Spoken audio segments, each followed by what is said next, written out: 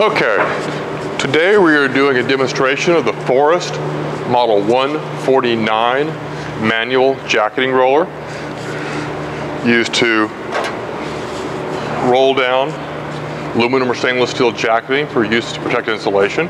Today we're working with an 016 aluminum material with a kraft paper backing.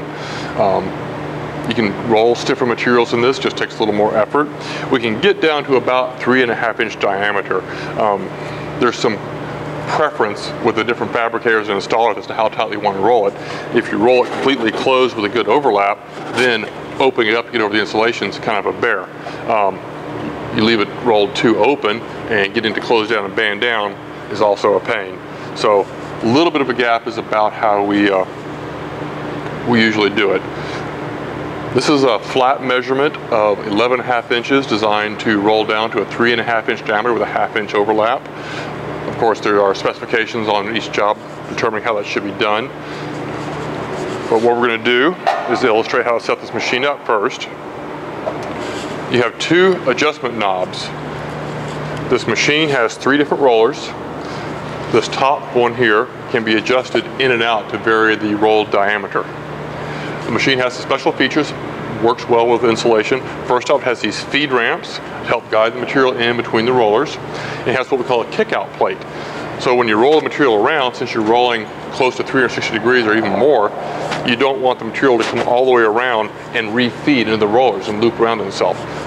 This kick-out plate keeps the material from re-rolling around like this. To adjust this machine, we've got these 2 knobs. Each has a locking screw. To adjust, lock the backing screws all the way out. Turn these knobs counterclockwise firmly until they seat. That gives you a 0 position. Then the way I do this is I back out number of facets. This is a hexagonal bar, so I count facets. 6 facets equals 1 complete revolution. So for today, since I'm rolling this pretty much as tight as possible, I'm going to back out 1 facet. But I don't go straight to 1. I overshoot and then come back. I'll do 1, 2, 3 facets and then back out 2. This is just to load up the adjusting screws so I get a good measurement. And again here, I'll back it out.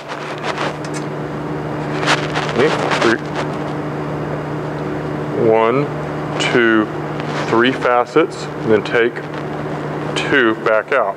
Use these locking screws against the flat face so your setting doesn't move once you're happy with it.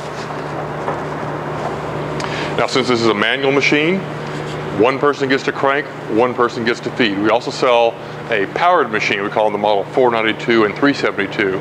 Basically, replace the operator with a motor. So, place the material, vapor barrier to the inside, against the rolls. The operator gives it a crank.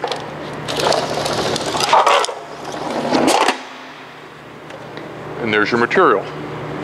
This one, we're targeting 3.5. A little bit of a spiral to it here. Across the broad way, we're getting 4. And across the short way, about 3 3/4. A little bit of a spiral. If I was taking my time, I would adjust one of these facets, or maybe a 1/4 facet, just a little bit of a twist to get that a little bit straighter. On this side, we're more like 3 7/8, 3 3/8. But that is the Model 149, and this is what it does. Please buy one.